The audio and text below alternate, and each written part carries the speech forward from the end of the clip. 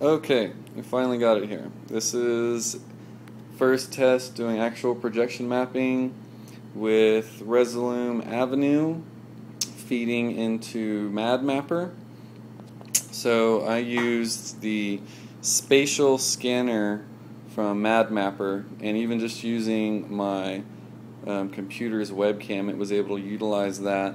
As you can see, I've got the projector on top here, computer right here.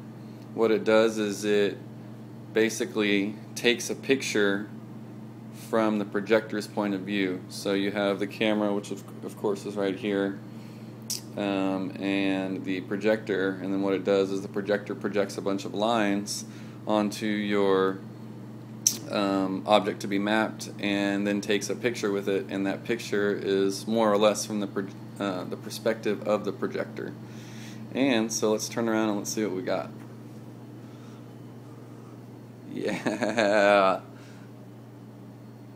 Alright, so as you can see, I just dropped the resulting photo that the spatial scanner gave me into Photoshop, and I just rotoscoped over the image, the little speakers here, the little middle part of the DJ desk, and then the little dude himself. And then just because I had extra stuff, I've even got the painting, and then even got the lights going as well. But yeah, that's my first adventure using Madmapper. I love it.